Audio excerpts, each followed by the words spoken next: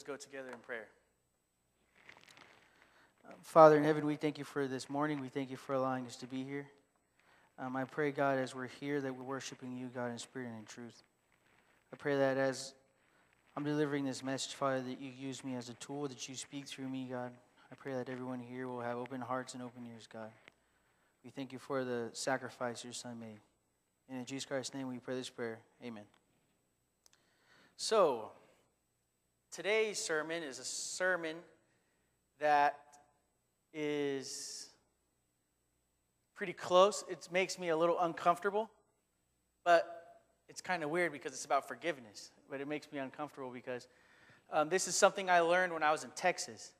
This is something that, this was the time I really experienced God's presence on forgiveness. And this is going to get, I hope it doesn't make you uncomfortable. I'm just going to get a little vulnerable with you, and I'm going to explain to you how God brought me from a place of being really dark to a place of understanding what forgiveness was. I came from a background of, I understood what grace and love, I understood what those things, well, I wouldn't say I understood. I knew what the words were, but I didn't really understand what they were. Does that make sense? I had a best friend named Landon, and we were in rooms together, and this guy was one of those, someone that I wish I could have met a long time ago. He was a college graduate, he wants to be a farmer, all these things. And he's in Honduras right now, but this guy, we're sitting there, and we were at a Bible study at my house. I was like, let's get all the brethren together in thy house. So we got all the Amers in the house. And then we're in my tiny apartment. And I remember we were talking, and I forgot how the conversation got started, but this guy named Fuzzy said, God's grace is awesome because he always forgives me no matter what I do. And I was like, what? What do you mean? It's like, you're an apostate. God's not going to forgive you for anything you do. I was like, what are you talking about? I was like, so you're telling me that if I go out and I get drunk right now, that God will forgive me the next day if I truly want him to forgive me, if I'm truly sorry? And he says, yes. And I was like, I'm leaving Sunset. This place is, I don't know, you guys call yourself Christians. So I remember I left and I walked down to 7-Eleven and I got a huge chocolate milk, and I'm drinking it on the side of the road, and I'm just sitting there just looking. And Landon comes over, he goes, hey, Stephen, are you all right? And I was like, get out of my face. It's like, am I all right?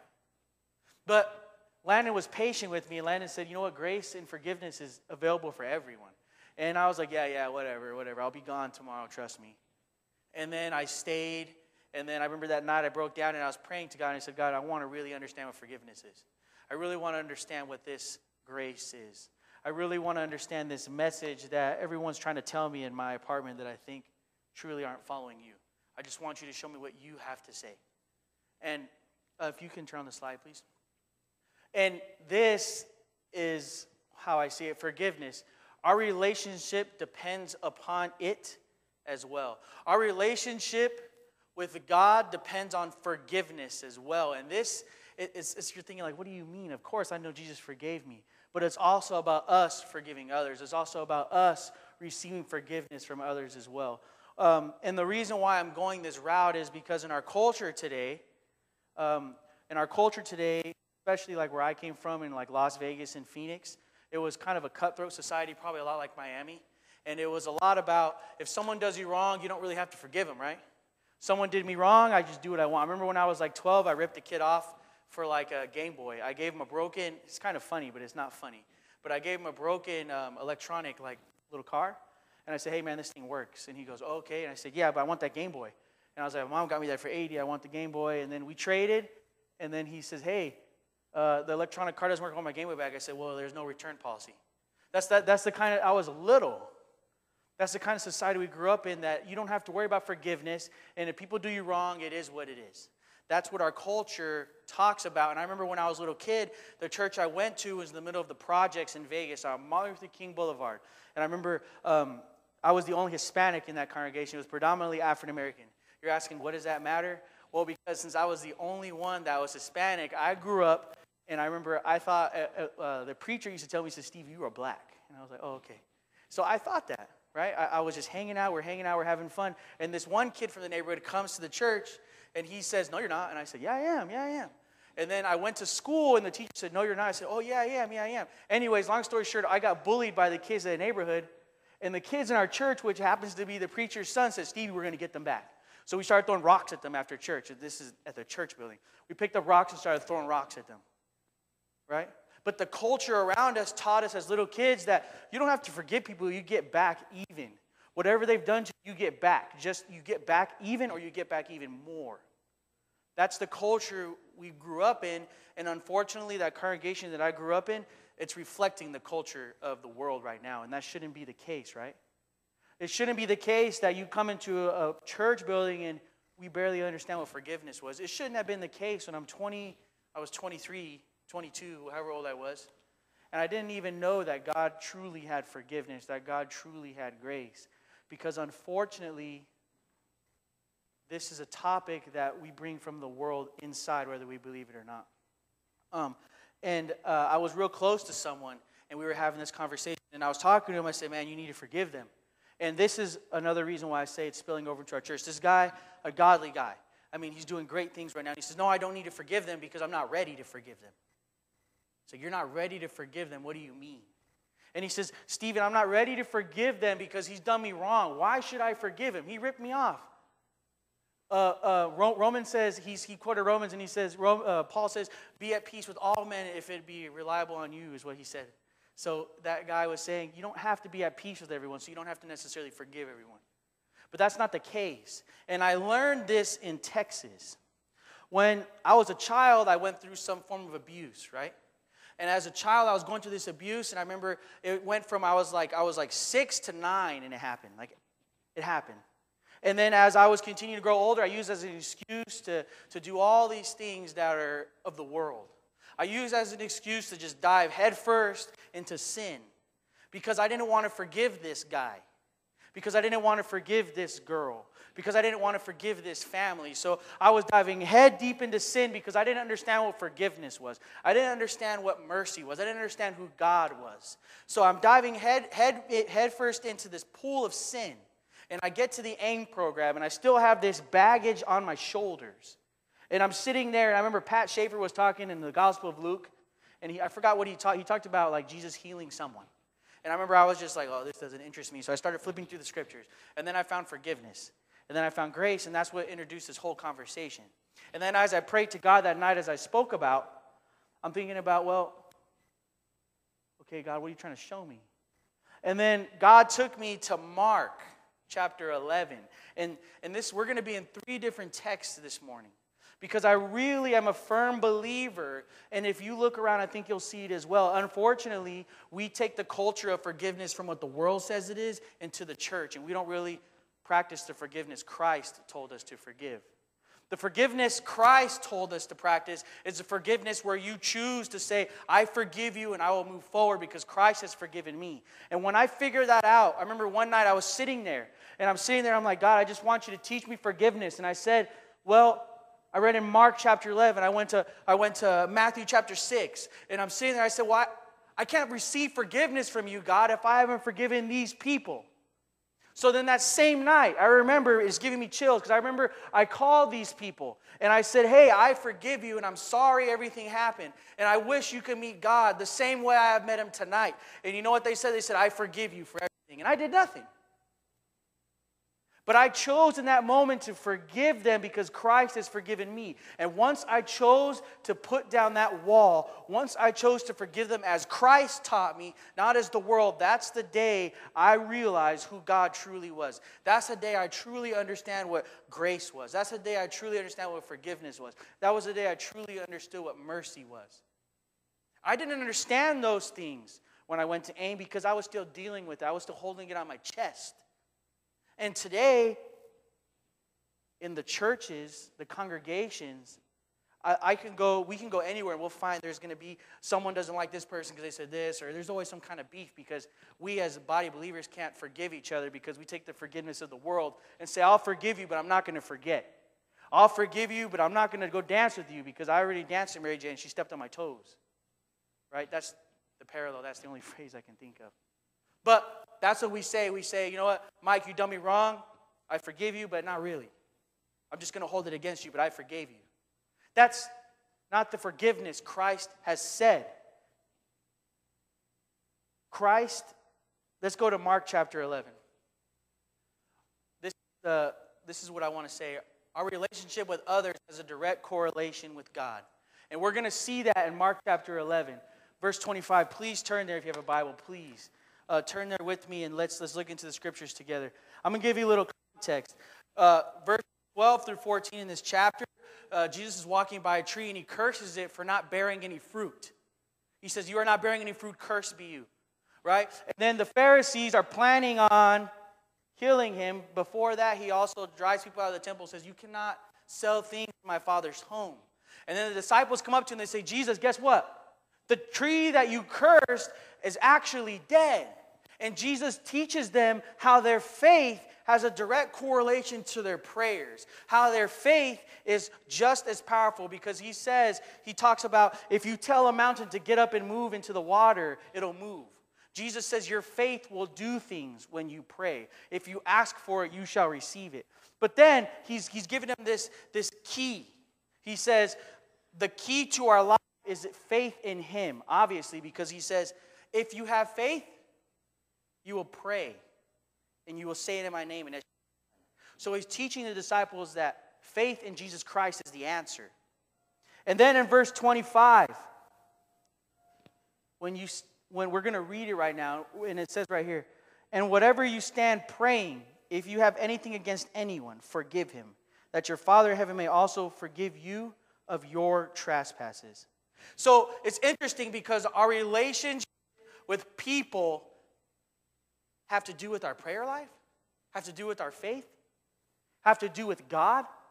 It says, and whenever you stand praying, this is after Jesus is talking about, if you have faith when you're praying to me, it shall be done. And he says this, and whenever you stand praying, if you have anything against anyone, forgive him.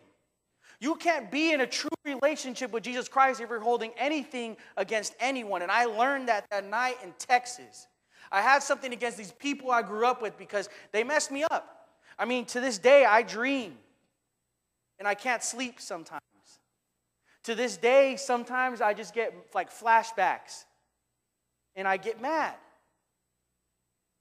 But that doesn't matter. Because Jesus says, if you hold anything against anyone, forgive them just as your Father has forgiven you. This is after he speaks about how your faith and prayer go hand in hand. So this tells me that our relationship with others has a direct correlation to our relationship with God. If I can't forgive the people around me, how can God forgive me? How can I really follow God? I learned that night.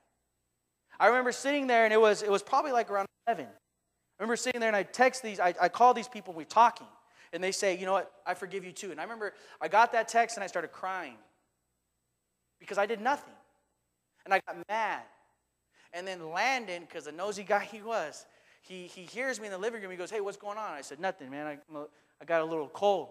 And he goes, you got a cold? You look like you've been crying for the last 30 minutes. I said, Landon, mind your own business, okay? And he goes, no.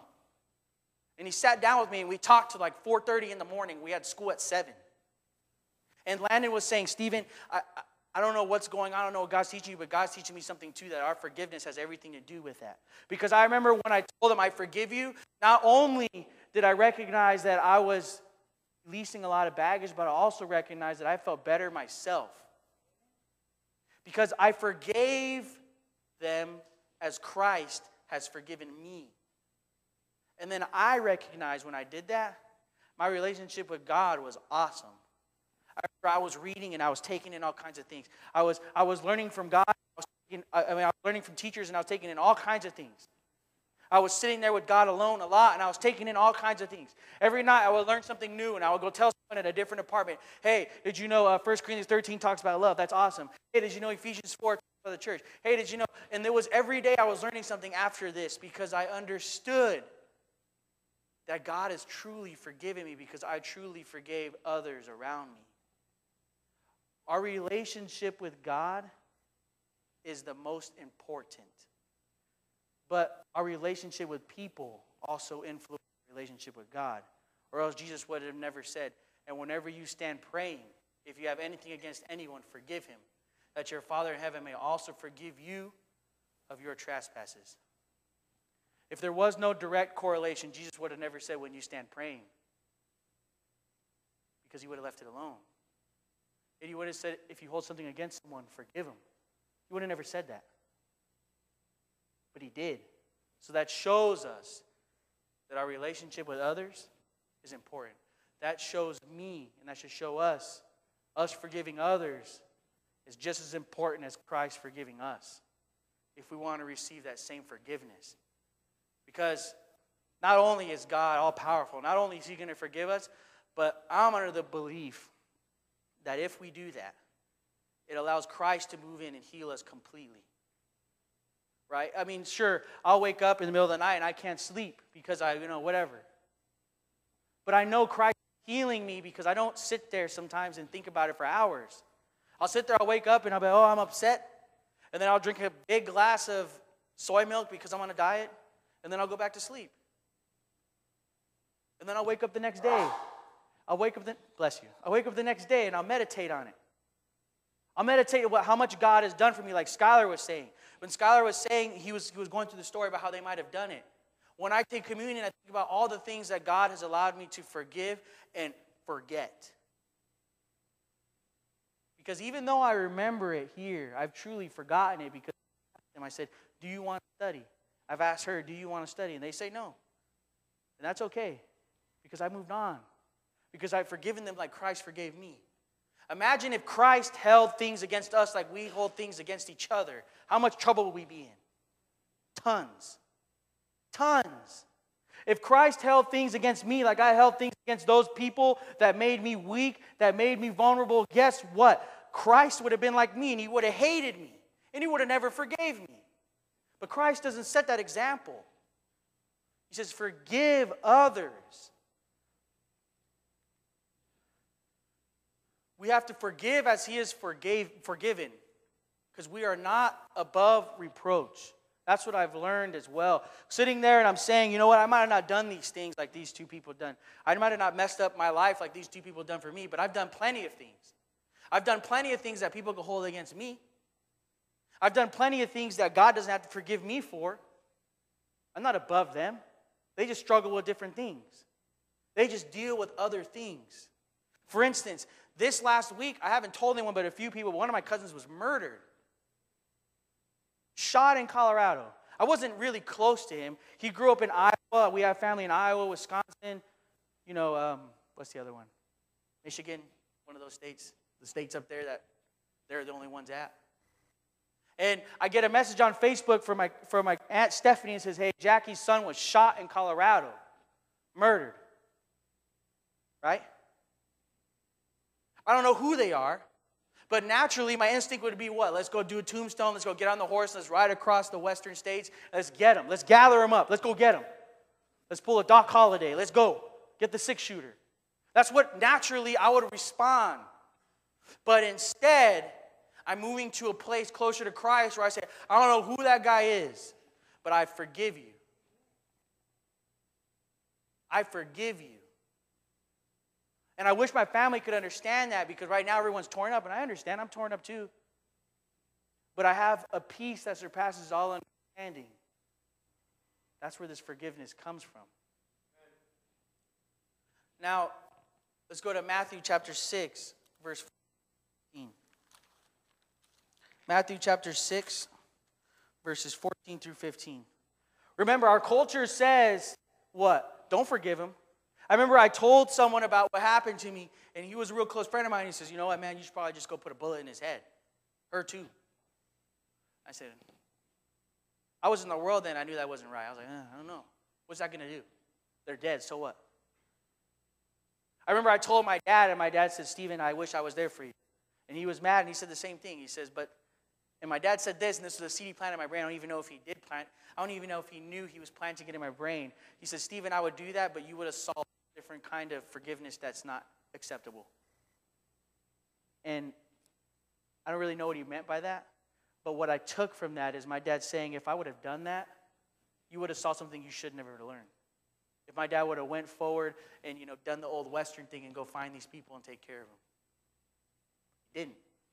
But our culture teaches us that. And unfortunately, some of us, and I've done it, I was doing it for years. I brought that same idea of forgiveness into the church. When someone did me wrong, I held a grudge against them. I didn't really forgive you. Because I was good at that. I learned how to do that. We've all learned how to do that. Matthew chapter 6, verse 14 through 15. For if you forgive men their trespasses, your heavenly Father will also forgive you. But if you do not forgive men their trespasses, neither will your Father forgive your trespasses. The context of this is Jesus is teaching them how to pray before this in the Sermon on the Mount. And Jesus, he's teaching them, he says, Father, forgive us of our debts as we have forgiven our debtors. I may be misquoting it. But Jesus is giving the Sermon on the Mount. He's teaching them how to pray. And then after this, just like in Mark when Jesus was talking about prayer, after this Jesus says, for if you forgive men of their trespasses, your Father will forgive you of your trespasses as well. Forgiveness is key to our Christian walk. Sometimes I hear this. I've heard this a few times where they said, "Yeah, I'm in a relationship with God." That's true. I am in a relationship with God. But is forgiveness really going to mess up my relationship with God? Yeah, it is. Jesus says so. But if you do not forgive men of their trespasses, neither will your Father forgive your trespasses. Jesus is teaching us to have a heart of Him, to have a heart of love. I learned that night as well, not only grace, mercy, forgiveness. I also learned love. I learned love because I moved myself out of the way, even though it was really hard to do that. It took about 18-some years. Moved myself out of the way and I said, I forgive you. And because I forgive you, I want you to know about the love of Christ, because He loves me just as much as He loves you. And it took me 18 years. It's not easy. I'm not saying this is something we're just going to wake up and I forgive you. This is something we have to truly seek out and learn. Forgiveness is a spiritual thing. I experienced it that night. You feel the weight lifted off your heart. You feel the weight lifted off your chest. You feel the love of Christ filling you. You feel the happiness, even though you may be sad. This is forgiveness. We must forgive as Christ has forgiven us. And that's what I was learning. I need to forgive as Christ has forgiven me. I need to love as Christ has loved me. I need to extend mercy as Christ has extended mercy. It's all a part of our Christian walk. Walking, obviously, is we're walking in the light, we're learning His Word, we're growing. We were talking about this morning. But walking with Christ is not only just learning His Word. Oh, hopefully we're going to get the fruit of the Spirit. Hopefully we'll do this. No, it's trying to live like Christ. And that's why forgiveness is so important. Because something's going to be happening to us in life. Something's always happening. And if I hold it against everyone, I'm just going to be pretty mad. I'll be going down another pool to jump head first in. Another pool of sin. Like I said earlier, forgiveness is also teaching us to have the heart of Jesus. Forgiveness is allowing us to truly be like Jesus and say, I forgive you even though you really done me wrong. Even though I really, really don't like what you did, I forgive you. That's the hardest thing for us to learn. That was the hardest thing for me to learn. And that's still the hardest thing for me to practice sometimes. Because sometimes I get pretty mad and I don't want to forgive people. But then I remember, oh no, I need to forgive as Christ has forgiven me. I need to remember that lesson Christ showed me in Grummy, Lubbock, Texas. Because I just remember once I learned to forgive and once I learned to love, I've been growing ever since. There's no longer a barrier. There's no longer a wall of hatred. There's no longer a wall of whatever it was. Instead, there's an open heart. Instead, there's a heart of thankfulness. Ephesians 4:32 says, and be kind to one another, tenderhearted, forgive one another just as God in Christ forgave you. That's why when we forgive, we're learning to be like Jesus, because we need to be kind to one another, tenderhearted.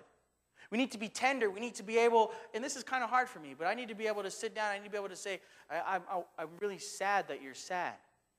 I'm really hurting because you're hurting.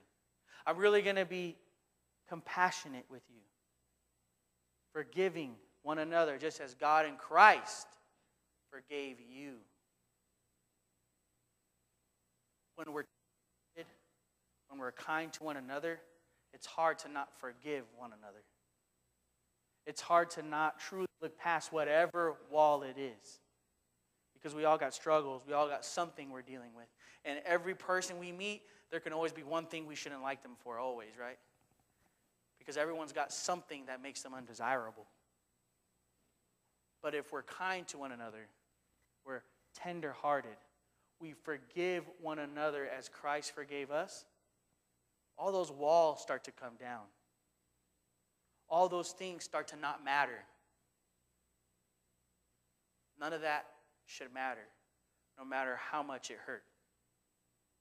And I'm telling you this because I experienced it. So, and today in the Christian world, we're going to hear a lot about, I don't need to forgive them because you really hurt me. I don't need to forgive her because she really hurt me. I don't need to do this because of this. But Christ died on the cross for us so we can receive forgiveness. And he could say, I don't need to die on the cross for Peter because he denied me. I don't need to die on the cross for these Jews because they're going to kill me. But Jesus died on the cross for them even though they spat on them, even though they beat him, even though they killed him. Why would Jesus, if he thought like man thought, why would he die for Thomas if he knew Thomas was going to say, unless I see the holes in the hand and the hole in his side, then I will not believe? Why would he die for people like that if he thought like us? He wouldn't, because I wouldn't. But instead, he forgave them before they even knew what they were going to do. Instead, he gave a heart of love and said, what? It is finished, and died on the cross for us. The ultimate act of love. Forgiveness is so important. It's all throughout the Old Testament. The New Testament. And even in the Old. Forgiveness is key with God, and forgiveness is key with each other. The phrase, and I hate it when this guy told me this, he hurt me too much, so I can't forgive him. Okay. And you're a Christian? What if Jesus said that? How many times do we think we probably hurt him? How many times do you think Jesus was hurting that day he was crucified? This is something that took me from a level of being a child in Christ to then just becoming a teenager in Christ. Because I understood what it looked like as he forgave. It's the hardest thing to do. I learned it, and I'm still having to learn it. I'm still having to practice it. Because it's not something that comes natural. It's not natural for me to reach out to these people who pretty much messed up my life and say, I forgive you. I love you. I hope you meet Christ as I have met Christ. That's not natural. It's more natural for me to ignore them. It's more natural for me to say, whatever happens to you is your problem, bro, because you're the one who made your bed, so lay in it. That's what I could have said, right? That's what we are taught, correct? That's what we are taught throughout school, indirectly. We're taught by our teachers, there's good men that obey the law and there's bad men that are in prison and we don't talk to them. Why not? Why not? Those are things that I remember hearing in Las Vegas. And then in Phoenix, it got worse because you had a lot of influence from the Mexican mafia and the cartels. And so if you were a bad guy, no one really forgave you. No one really reached out to you. Not even the church. And that's sad. We've allowed this culture around us to influence, whether we believe it or not, the way we forgive each other. I recognize that in Lubbock. And I recognize that today. How many times do I hold something against someone? Or how many times do I make someone mad and I ask them for forgiveness? Or even if I'm not wrong, I ask them for forgiveness. Because I don't want there to be a wall. There's no point to not forgive one another because Christ forgave us. And I keep saying that over and over again because it's so simple. It's so easy to hear, but it's the hardest thing to do. It's the hardest thing to practice, forgiveness. It's easy to forgive Skylar when he decides to, he's never done this, but when he decides to eat my food. right? We share a fridge, right? And I remember we used to get so mad because I think me and Skylar, we have the same initials. And I remember one time, I never really told Skylar this, so he's going to hear this now, but I grabbed his mayonnaise. And I was like, oh, Steven Martinez. I slapped it on. I was like, oh, that was not SM is Skylar Montano. I put SM3, right? Those are easy to forgive, right? So, hey, man, I took your mayonnaise. Hey, no problem. But what about when we get in a heated conversation and we say things we shouldn't say? Is it easy to forgive them? Or do we always have to walk away? We don't want to see each other for hours, and then we come back together and we forgive each other. What if God did that? What if God got so mad at me because I say something I shouldn't say, because I do something I shouldn't say, so God says, I need a break from you right now, Stephen. I can't see you right now. Go to that room. I'm going to be over here for 6 hours. And whatever happens to you, I'm bad at you, so it doesn't matter. What if God did that? God forgives us instantly, especially if we're walking in His light. Jesus says, forgive as your Father has forgiven you. Stephen was a great example of that. He was a martyr. And Acts chapter 7, verse 59 through 60. And they stoned Stephen as he was calling on God and saying, Lord Jesus, receive my spirit. Once again, praying, just like all these other verses, he's praying. Then he knelt down and cried out with a loud voice, Lord, do not charge them with this sin. And when he had said this, he had fell asleep. Stephen was giving them a history lesson before this. The chapter's long. He teaches them about what they believe and how Jesus is the Son of God. And then they stone him. And then as he's praying, he says, Father, do not charge them because they don't know. Don't charge them with this sin. He forgave them like that. And talk about a guy who could have said, I want to talk to you in 10 minutes. He could have said that, couldn't he? Oh, I'll forgive you in about, I don't want to see you for 30 minutes and we'll talk later. No. He said, Father, what? Lord, do not charge them with this sin. Ultimate act of forgiveness I see outside of Jesus. They're stoning him. And then he died shortly after. We see Stephen forgave when he was getting stoned, when he was getting murdered. He was a martyr. What do you say? And of all people, Stephen could probably say what? I want to talk to you right now. I want to see your face right now. Forget you. But he said, Lord, do not charge them for this sin. Because Stephen understood the gospel message. It's just as important for us to forgive others as Christ has forgiven us. A lot comes with forgiving others. Trust me. When you forgive others, it allows you to move from a place of frustration, possibly. It may allow you to move from a place of holding it against them, possibly. Is it going to be easy? No. I'm here to tell you firsthand, when you say, I forgive you, it doesn't mean the dreams go away. It doesn't mean that you honestly completely forgot about what happened. Instead, it allows you to say, I forgive you as Christ forgave me, and I'm going to choose to put that aside in my mind and look at you as a person, not as an evil person. That's the hardest thing to do. But if we can learn that as a body, can you imagine how much people we could meet? How many people we could reach? If we didn't hold grudges, if we forgave others as Christ has forgiven us, be tons. People see that we're like Christ. Forgiveness is the biggest trait of Christ. Love is one of the biggest traits, is the biggest trait of Christ. You can't have one without another. I can't truly love men if I can't truly forgive men. Because if I can't forgive men of their trespasses, how can I say I truly love them? It's impossible. Truly impossible. It may be hard to get to that point, but it's hard to love someone and not forgive them. Simple as that.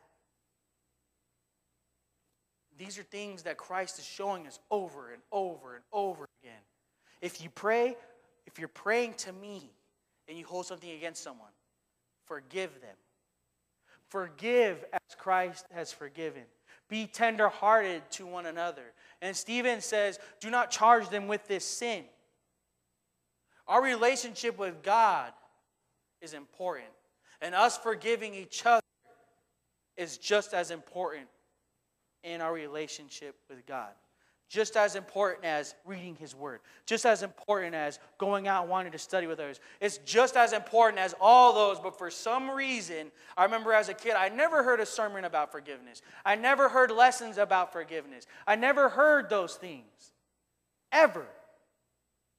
But that's just as part of our Christian walk as anything else, because Jesus talks about it more than once, wouldn't you say? Forgiveness is part of our Christian walk. And so we really need to try to learn it. We really need to try to be like Christ. It's all part of it. It's all inclusive. And I hope and I pray that you understand this just as I have. And if you have understood it, that's awesome. Because then I understand you feel what I feel when I say I forgive someone. Once we learn that, oh man, our Christian walk becomes that much easier. Our walk in the world is not as tough. No matter what people do to you, forgive them. You don't hold grudges, as hard as that is. It makes things a lot easier for you. It makes things a lot easier for me. I want to close out, but I want to tell you that the peace I have received in my heart because I forgave those people is probably the biggest peace I've felt when I was in Lubbock. And when I think about it, I remember that peace because I feel that peace. Because no longer when I see those people am I mad. No longer am I ready to go at it. No longer am I hoping the worst for them. That's the easiest thing to do. But now instead, I'm in a place of love. So when I see them this Christmas, and it's been like 2 years, it's not going to be as hard as it was all these years before. Because I follow Christ. Because I forgave them as Christ forgave me. Now, whatever they hold against me, that's their business. Whatever they say about me, that's their business. I can only control what's on my end, not on their end. I can only forgive as Christ has forgiven me. What they choose to do with that is up to them. What people choose to do with the forgiveness you extend is up to them. But I'm telling you, as Christians, we need to practice a forgiveness of Christ. We need to practice life with forgiveness in it. Because a lot of times, and if you disagree, I would like just come over and talk to me. But I remember just growing up, and I just never heard sermons on forgiveness. Truly on forgiveness. They brushed over it, but it wasn't a true sermon. What if when I was 8, and they told me this sermon or they told me this lesson on forgiveness, what if that seed would have stuck? What if I would have went and talked to other people? What if I would have sought the proper help? But instead, I was taught by the people around me, don't forgive no one, man. Do what you got to do. I had a whole life of hatred. Right? We need to think about these things, please. Really think about these things. When we understand forgiveness, we understand another aspect of the gospel message. We understand what Jesus was truly doing when he died on the cross. This is the application I want to give you for this sermon. I tried to be smart with it, so if it makes sense, I hope so. If it doesn't, I'm sorry. It's as smart as it gets. Forgive as Christ has forgiven you, and you will experience His grace, His mercy, and His comfort on your daily walk. How can we receive this forgiveness if we don't give it? How can we receive His love if we don't give it? Christ wants everything, and that means everything. That means I turn myself out and put Him in. It's no longer about me, because if it was about me, it'd be a lot different, but it's about Him. Forgiveness is about Him. Forgiveness is wanting to forgive like Him. Love is wanting to love like Him. Life is wanting to live like Him. Discipleship is wanting to be a student of Him. Everything is Him, not us. So I would really encourage you to look into forgiveness. If you're holding something against someone, really try to look into your heart. Say, can I really, really try to move past this? Or do I have a wall up? And how do I have a wall? You have a body around you to help you out with these things. If you would like to come forward and say a prayer or respond, you can do that as Roman leads us through a song. I just want to say, please look to have a heart of forgiveness because you will be healed from many things. Thank you.